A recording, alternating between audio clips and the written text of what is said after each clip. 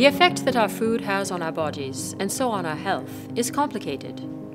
Although we have come to associate certain foods with a single nutrient, oranges with vitamin C or dairy foods with calcium, and with a single effect, saturated fat with heart health, it's much more complex than that. The nutritional and health effects of a food are a result of both a food's structure and its nutrient composition, and how these interact with each other. This is what scientists call the food matrix effect. I would like to show you what the food matrix effect is through a musical experience. Let's take 3 notes of music.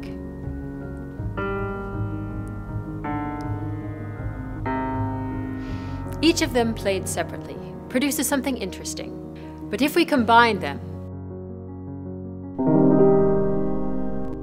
the 3 notes create a different, much more melodious, deep, and powerful chord. The resonance of these notes together produces a unique result that each note individually can't obtain. With nutrients in food, it's the same thing. This is the matrix effect.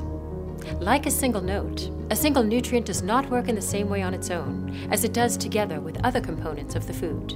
This changes the interaction and affects things such as uptake and bioavailability, and results in something different, something unique. Let's take dairy as an example. Milk and dairy products are by their nature complex foods that contain many nutrients and bioactive components. The rich dairy matrix naturally includes calcium, protein, different fatty acids, phosphorus, potassium, iodine, vitamins B2 and B12, and numerous other nutrients and bioactive components that interact with each other.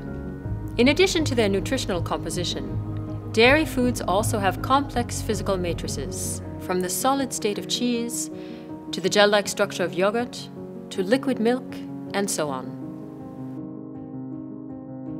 The interaction of this unique combination of nutrients and structure in the dairy matrix influences factors such as the digestion and the absorption of nutrients, and so the metabolic response.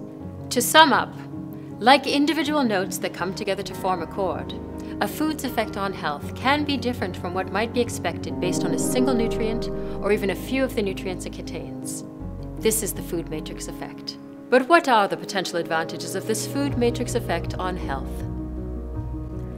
Beneficial dairy matrix effects have been observed for cardiometabolic health, body composition, and bone health. Let's have a closer look with a scientific expert. The research that we've been doing in UCD has really shown that there are specific matrix effects from dairy that we see that we just don't seem to be able to mimic when we look at those individual components.